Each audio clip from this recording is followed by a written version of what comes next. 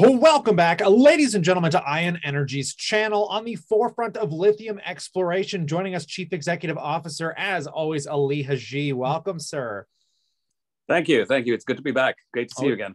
Always a pleasure to have you back, man. And we got so much to dive into. You've been posting some pretty incredible filings recently. And we might as well kick it off with the most recent as Ion Energy identifies new lithium discovery, the White Wolf prospect with highly encouraging results of up to 1,502 ppm. Now, just for the new retail investor out here, break some of these highlights down, simplify it for us. Let us know what's going on.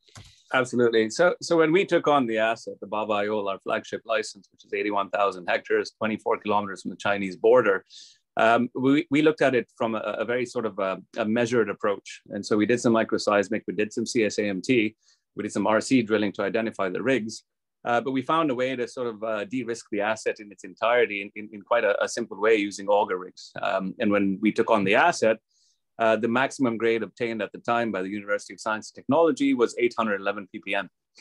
We have since drilled 222 holes across the license. And, you know, for some scale, it's about 5 times the size of Vancouver, so not a small license by any means.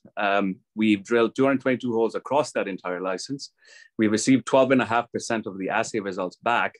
And in those assay results, we found that the maximum grade obtained thus far is 1,502 ppm.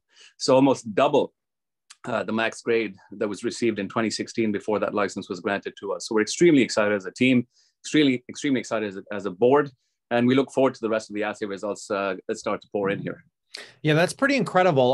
Let's refine this down a little bit because you guys also posted some interns. And aside from those great results, I mean, on your interim financials as of September 30th, I mean, you guys were sitting on total assets of about 6.4 million, 4.6 million of that being cash. I mean, you've only got 424K liabilities, absolutely robust balance sheet on this last interim. I mean, do you want to offer any insights here and along with whatever guidance and, you know, future expectations that you're kind of getting excited for moving into 2022? Would love to hear it.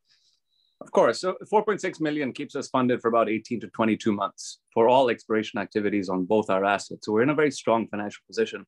We also have access to about $11.5 million in warrants if they were to convert. So the treasury is in great shape.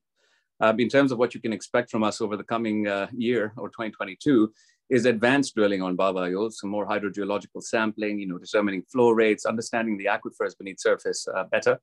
Also exploring Urgaknaran, our flagship license, our secondary license, rather, that we haven't had a chance to get out to just yet.